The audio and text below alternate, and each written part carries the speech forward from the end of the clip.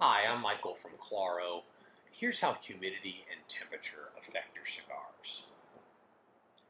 On Claro humidors, the humidity is the big number that's right in the middle, and the temperature is the small number that's in the upper right-hand corner.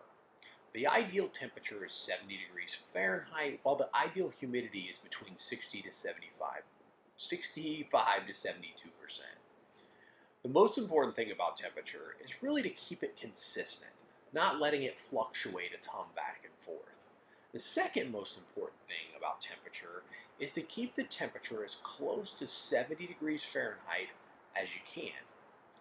At higher temperatures, say greater than 72 degrees, the tobacco leaves start to open up and let more moisture inside the cigar, which means even if your humidity inside the humidor is, say, 70%, if your temperature is too high, your cigars could still feel wet and mushy and could expand and even break the wrapper.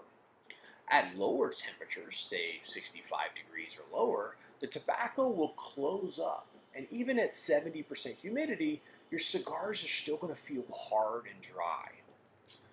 Or the opposite of that, even at lower temperatures, the cigars physically on the outside will be wet, but inside they'll still be really dry because the water's just collecting on the outside. It's not getting inside the tobacco. So, before you start freaking out about that your humidor is seeing a perfect 68% humidity, but your cigars still feel really dry, really go in and check your temperature, especially in the winter when we're more likely to have colder temperatures. Check your temperature to make sure it's that 70 degrees so that the proper amount of humidity is getting inside the cigar. Now, typically humidity changes about 1% per week in a cigar, so don't freak out if your humidor is a little bit low for a couple of weeks. It's not going to ruin your cigars. Humidity is also an imprecise instrument, meaning let's not chase a specific number and say it has to be 70 or it has to be 69%. Most aficionados will tell you that a range between 65 to 68% is actually where they prefer to smoke their cigars, and that 70% plus can be really too wet for a nice burn and a good flavor profile.